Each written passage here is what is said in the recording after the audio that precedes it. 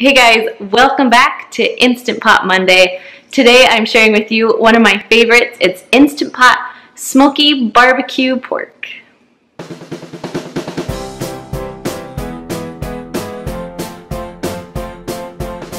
So I'm Kristen. I am the second oldest from SixSistersStuff.com, and today I am sharing with you one of my new favorite Instant Pot recipes. This is another one of those dump and go recipes. You're gonna throw everything in, cook it, and you're good to go. In case you didn't know, every Monday I share an Instant Pot recipe with you. I also have an awesome new post to teach you how to make your own Instant Pot recipes. Let's head on over to the kitchen to make this delicious Instant Pot smoky barbecue pork. You're gonna start with a 3 to 4 pound pork roast.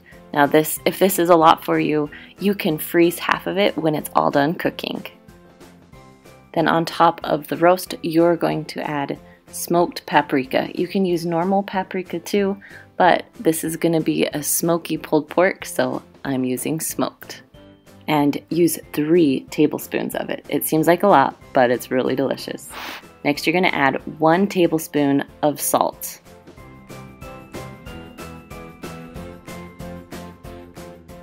And then on top of that, you're going to add 1 tablespoon of pepper. Again, it seems like a lot, but this recipe is full of flavor.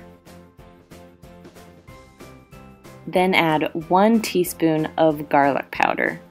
Now, this next step is the most important because it gives it its smoky flavor. So you're going to add 1/3 of a cup of liquid smoke. And you can find that at any grocery store, liquid smoke. It's amazing. Now, if you have a favorite barbecue sauce, you can pour in the whole entire jar. The barbecue sauce that I'm using is from Kroger. It's private selection. It's their Kansas City inspired, and it is so good. Now, if you're gonna make this in the Instant Pot, I added 1/2 cup of water. If you're making it in the slow cooker, you're not gonna add any water.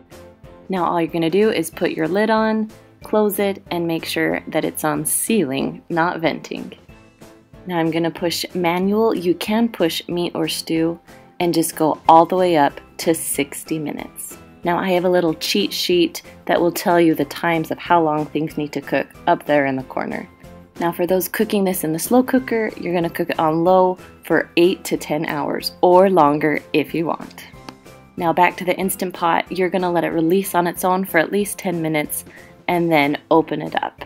Now, if your meat doesn't shred easily, you can always put the lid back on and cook it for a little longer if you need to. But my pork is done, so I'm going to pick it up with some forks, put it on a plate, and then I'm just going to shred it up. Now, my roast had quite a bit of fat in it, so I removed a lot of the fat before I shredded it up.